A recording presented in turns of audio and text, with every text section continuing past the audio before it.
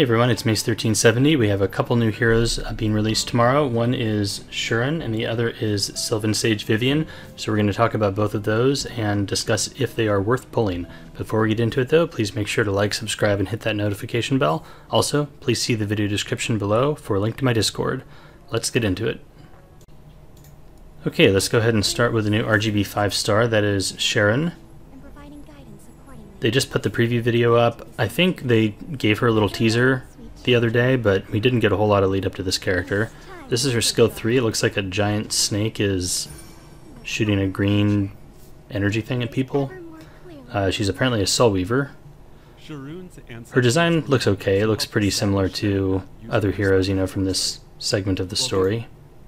Let's see. Okay, so she's a soul weaver. Where are her stats? We can skip the history lesson. Here we go. Okay. She's Virgo, so she's going to have ML Chloe based stats. It's not horrible. She will be able to be built tanky. Interestingly, her HP, or sorry, her imprint here is HP, so that's pretty standard for Soul Weavers, but her imprint concentration is effectiveness. I think I looked at her kit earlier and has some debuffs in it, so that kind of makes sense. Yeah, overall, I think, you know, it's acceptable base stats. You know, there's plenty of like tanky maid Chloes out there that get the job done, right? So let's go ahead and fast forward to her skills. Let's see what her skills do. Okay, so here's her skill 2. This is a passive, and at the end of each enemy's turn, she has a chance to CR boost herself by 20%, and that scales with the number of buffs they have. Even if they have 10 buffs, then that's only a 50% chance for it to happen. So this is probably going to happen less often, you know, than it, I guess, otherwise could. Or rather, it's going to happen less. It's going to happen less frequently than not happening. So let's see. At the end of the turn, also grants a random buff and a barrier. So it's kind of like FCC. She gives the barrier and then also a random buff. The random buffs are attack, crit chance, crit damage, and continuous healing.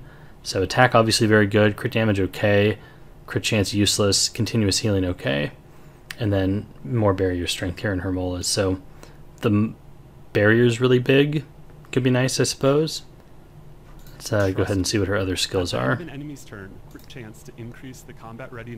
Skill 2, more skill 2. Increased attack, increased critical hit chance. Okay, so here, let's see, Deanna's using barrier strength increases proportionally her skill 3, and then, oh, I see, she got CR boosted from the buffs. Okay. Skill 3, May You Perish. Alright, so this one is an AoE. Decreased buff durations by 1 turn. And debuffs with decreased speed and Venom. Venom's a new debuff for 2 turns, and then gives her a 50% CR boost. So if she, I guess, buffs her CR by 50% and then she gets that 20% boost, she could piggyback right up to the top of the turn order again pretty fast. What does Venom do? At the start of the turn, the unit receives damage equivalent to 10% of max health and is inflicted with injuries proportional to the damage suffered. Oh, I see. So it's just kind of like an injury debuff. It's interesting, I guess. That seems like a very slow like burn to get benefit from. And this is like a 5-turn cooldown. I guess probably 4 turns after Emola. So if she CR cycles really fast, you might get to do this a second time. That seems pretty underwhelming, though. Here's her skill 1. It, how fragile, attacks the enemy with a 65% chance to inflict Venom for 1 turn. After attacking when the target is inflicted with Venom, increases, oh, skill cooldowns by 1 turn. Okay, so she can cycle more quickly.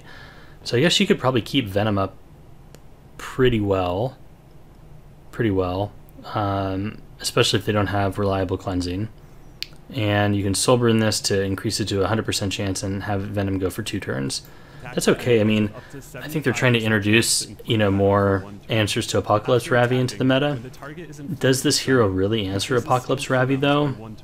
Kind of. I mean, in a lot of the cases when people draft a Ravi, they're going to be doing a cleave or a very aggressive type of draft, and I feel those things are not going to really benefit from Venom, or you're not going to be able to combat them with Venom.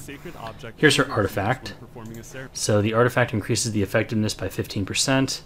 And then 30% at max. After using a basic skill, increases the combat readiness of the ally except for the caster with the highest attack by 10%. That's pretty interesting. I think the artifact is the best thing about her, to be honest.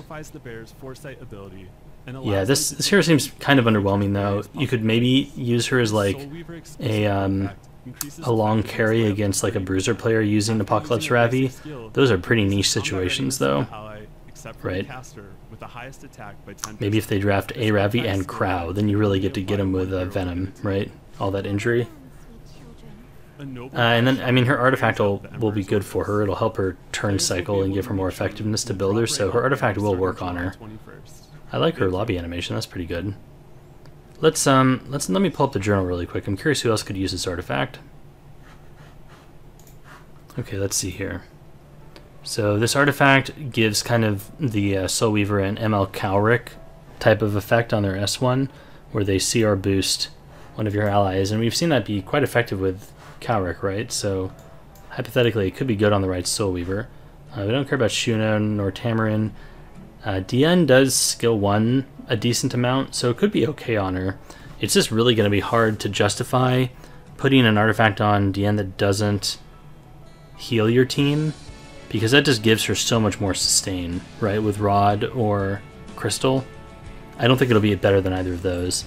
Elena, kind of a lackluster hero anyways, so I suppose it actually could be okay on Elena, because she pretty much just skill 1s only after using her skill 3. There's no skill 2, so I think it could be okay on her. Might help your team CR boost, you know, cycle a little bit faster, so I think it's actually fine on her. Amelia, I think you just want Crystal. It's better. Destina, Crystal, Water's Origin. These all seem like better options. And Destina's not skill 1ing a ton, especially in the beginning, like you're doing the 2-3-2 cycle, and then the match is probably mostly over at that point, so I don't think you get a ton of value on Destina. Nobody uses Ray. Rowana, I guess it's kind of funny if you put her on counter set and then she counters and it activates a bunch, but if she was on Idol's Chair, it would just give you even more, right? Because she's getting hit and it's guaranteed, so that's pretty dodgy. DJB, I think like Water's Origin or Crystal better. Made Chloe. Chloe's interesting because she has a stun on her skill 1, right? And I guess she has that 18% base effectiveness that we saw on Sharun's stats. So if you give her the artifact, she'd have like 50% effectiveness just for free, essentially. You wouldn't have to build effectiveness, but that's probably enough to threaten, you know, a stun on even things like Amelia and Diane if they're only building 100 ER or so. And Maid Chloe does skill 1 quite a bit, right? You can Soul Burner to skill 1 multiple times and really boost somebody up, so that's kind of cute. I actually kind of like it on Maid Chloe. Maid Chloe's not super meta relevant at the moment. Ruel, it's okay, but again, you're going to be doing skill 2, skill 3 first, so it'll be a while before you get value. Seems kind of bad. Blood Moon Haste also seems like it could work. I think it's better on Maid Chloe just because of the soul burn factor, right, with that. With Haste, I guess it's alright. Yeah, it's fine. I think Idol's Cheer probably better on him, though. Acades, no, right? These guys are not usable. Sinful Angelica, actually. It could work on Sinful Angelica. You know, she does her skill 3 and then she's going to skill 2 twice. So 2/3 of the time you're getting value on the artifact. And at that point the game is you've either won or you've lost, right? Because she's lost her buffs and stuff. So hypothetically on Sinji it could be okay. Gives you even more momentum, which is kind of what Sinji's looking for. I think it has potential on her. These other guys are not super usable, so I think out of all of these, the ones that really stands out are Sinful Angelica and Maid Chloe. I really want to see somebody Soulburn Maid Chloe and boost somebody all the way up to the front. I think that would be hysterical. But yeah, so in terms of whether you should pull Sharun or not, I'm going to say she's a safe skip. If you're, you know, a whale and you want to get everyone, then sure, go ahead, but I think that she's not going to be super meta relevant. Maybe in the most niche scenario she might be okay, but I think most people can skip her and, you know, it's not really going to impact you too much. Alright, let's go ahead and take a look at Sylvan, Sage, Vivian. Alright, here's your skill 3. That's pretty cool. Yeah, see, this is a skill 3 animation. That was awesome. Yeah, I'm a big fan of that. Cool. I think her design's really nice. Alright, let's skip the history lesson again. So she is a Cancer Mage. Okay, so a Cancer Mage, so she has the same stats as, I guess, Milam and Fire Tenebria. Yeah, so 110 base speed, So Milim I've built a few different ways. She has an imprint concentration of crit chance, which is, you know, annoying for people who don't whale, but really nice if you do whale because it'll let you build, you know, like significantly better builds, right, than other people. Imprint releases attack, but you'll probably have her on the concentration. Milim is a hero that can be built kind of fast, but not super fast because her base speed isn't amazing. Like, I think I put fairly premium DPS gear on Milim, and it was hard to get her above like 260, 270 and still keep any semblance of damage, and that was with 0 bulk. So you're not going to be building like a 300 speed Sage Vivian, but you could build a 230 to 240 with some bulk, right, or a 260, 270 with damage. Those I think will be kind of your options. And of course you could build her slower, right, with other stuff. So let's take a look at her skills. So this is her skill 2, it's Insight. So there's a passive. She gets 3 focus at the beginning of the battle, and 1 focus every time she takes a turn. And when she's attacked, if she takes 25% or more of her max health and damage, it consumes a focus and decreases the damage suffered by 50%. That's a ton after being attacked. It also decreases her skill cooldowns by 1 turn. And then when more than 1 damage reduction, yeah, only 1 applies. Minus damage received. Oh, interesting. So I guess this could be even more with the Molas. So that's a lot of damage reduction, and it looks like you're going to want to build her to turn cycle fairly quickly because it looks like, yeah, she gains focus every time she takes a turn. So you want to keep that focus bar up so she doesn't, you know, get depleted, right? Okay.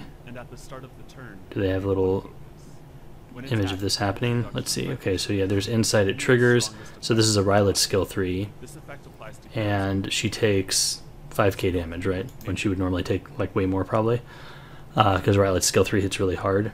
So okay, that's her survival mechanism. Here's her skill 3, Nature's Judgment. Let's see, this gives her a focus, so her skill 3 also gives her a focus. Attacks all enemies, so it's an AoE, increases critical hit damage of all allies. Critical hit damage, just for reference, is an OK buff.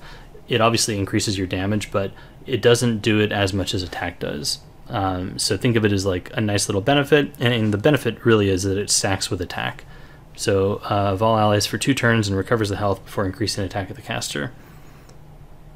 So this is not white, so I guess this is not an attack buff. Amount recovered increases proportional to the target's max health. Oh, and it also gives her health too. Yeah, and then increased attack can stack up to 3 times. Okay. So every time you skill 3, it's going to ramp up damage like Landy, I guess. Alright. So I think we already saw the skill 3 animation. But so this is an AoE.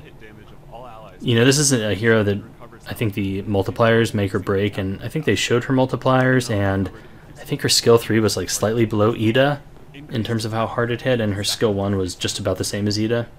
So I think she'll do decent damage. Alright, here's skill 1. So this is attacks the enemy, increases speed of the caster for 1 turn, and that's it. And you can soul burn it for only 10 souls, and it turns into an AoE that does not trigger dual attack.